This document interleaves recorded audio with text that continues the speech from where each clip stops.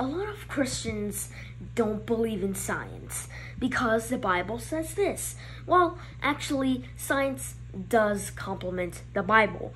So if you read the Bible, one of the first things it says about humans is that God made humans out of mud.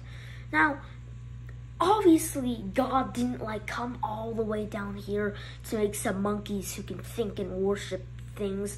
So, obviously, this is just some way of conveying something. So, what is this conveying? Well, mud is very common on this earth, and we are also made of the most common thing in the entire universe, carbon. So, that's probably what the mud means.